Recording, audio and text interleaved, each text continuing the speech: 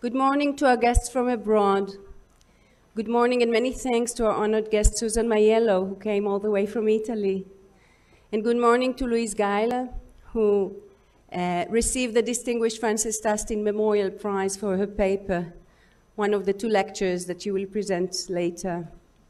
Geiler came all the way from Sydney, Australia, and I thank you and congratulate you on behalf of all of us and hope that you and all our guests from overseas will enjoy your stay in our interesting, sometimes too interesting country. I also wish to thank Dana Amir for her later part today, and to Yoel Miller and Boaz Shalgi for moderating the panels, and to thank those who helped to coordinate this morning. Shlomit Yadlin-Gadot, who is in charge of our events in the teaching committee, Shani Han, Galit Ben Yehuda, and especially Liat Marciano, who coordinated all the complex arrangements required to enable this conference. In 1930, Melanie Klein meets 4-year-old Dick, and so she writes. The poverty of his vocabulary and his intellectual attainments was on the level of a child of about 15 or 18 months. Adaptation to reality and emotional relations to his environment were almost entirely lacking. Klein was puzzled, for it will not until 14 years later that autism will be discovered as a diagnosis by Kanner. She wrote, the unusually difficulty I had to contend with in this analysis was not his defective capacity for speech.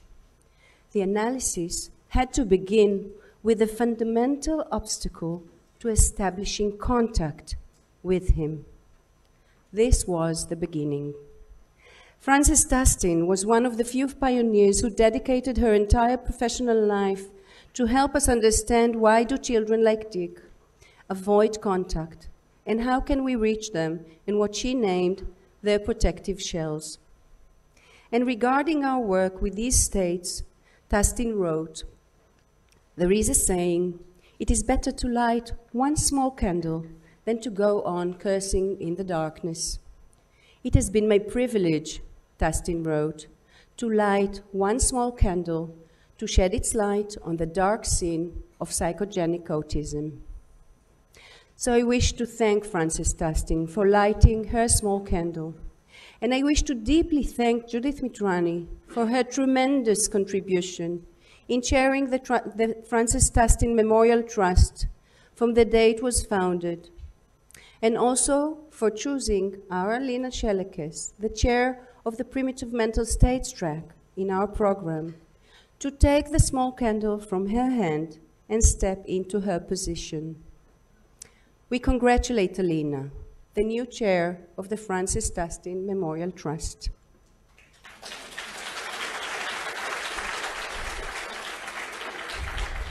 Knowing you as we do, we have no doubt that you will fulfill your part in the best way possible. We're very grateful for Alina's initiation to collaborate with us here in Tel Aviv Psychotherapy program, so that every year we will enjoy this unique opportunity to host the annual Frances Tustin Memorial Conference, in which the winning paper will always be presented here in Tel Aviv University every November. What an exciting tradition we begin today. I wish us all an illuminating and enjoyable morning.